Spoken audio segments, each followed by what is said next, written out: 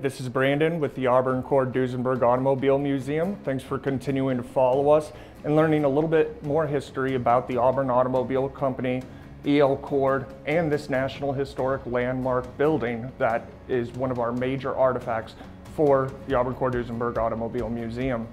Here we are in E.L. Cord's office. E.L. Cord came in the mid-1920s to save the floundering Auburn Automobile Company, and he was charged with making the company successful by the group of investors from Chicago that hired him to become president of this organization. He did so well that he took stock options to the point of gaining ownership and control over the company, and to bring on Duesenberg Inc. and to also introduce his own line of vehicles, the Cord.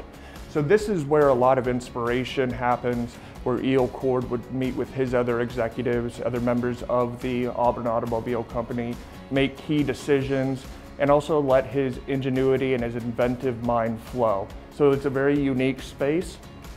It was his private office. It had his own private bathroom, his own closet, and we have some historical photos in our collection, in our archives, that you'll see of this space as well, when E.L. Cord had this all decked out with his desk and his chair and all of the things that made this his unique and individual space. Coming from E.L. Cord's office, we go directly into the Auburn Automobile Company boardroom.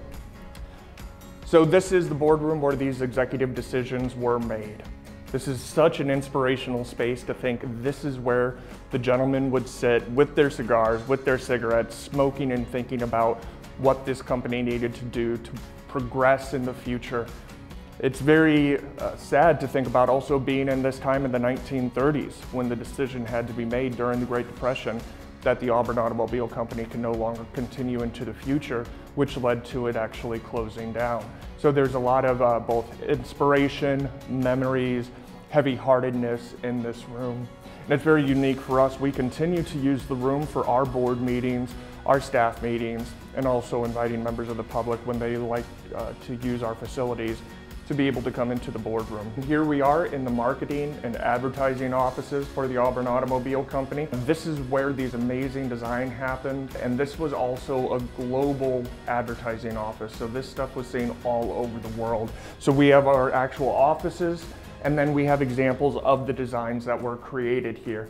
You can see whether it's racing and going over 100 miles an hour, the safety of the Auburn Automobile Company and having a large family in one of their sedans, all the way to advertising to women and saying she drives a Duesenberg. But if you look, there's no Duesenberg in the image. It's one of the first companies to create advertising art without the actual object that they're advertising. See it here as well, she drives a Duesenberg. Youthful, safety, front wheel drive is safer. These are some of the exemplary designs that they created here.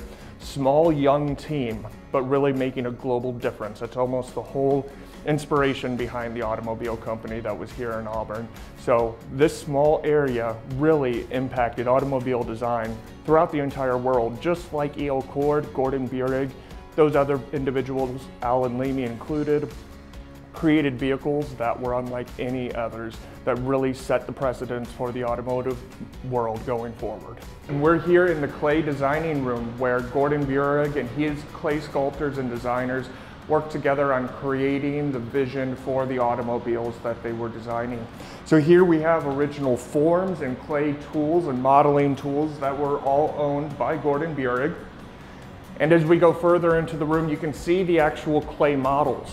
Clay modeling was revolutionary at the time for the designs and testing it out, seeing if the vehicle looked right. So they continued to do this and made an industry standard with clay modeling. But then Gordon Buehrig created his own patent, first time using a design bridge to be able to measure all the components of that clay model and then be able to use those measurements to put into production of the vehicle. We're currently standing in Alan Leamy's office, which was one of the major designers here at the Auburn Automobile Company. You can see some of his original designs here on the table, along with typical tools that he would have used on his drafting desk. And then we're stepping into the children's drafting area where kids can get on the easel and they can make their own designs inspired by what the designers here at the company did. And then furthermore, visitors get to see the original drawings done by Leamy. These are just some that we have, so you can see all this amazing artwork while you're here too. And here we are in the company showroom at the Auburn Duesenberg Automobile Museum. This is a grand Art Deco style showroom. This building was designed by Alvin M. Strauss, who created a lot of the buildings in the Fort Wayne area, but he was hired by E.L. Cord to do the design work for this main administration building.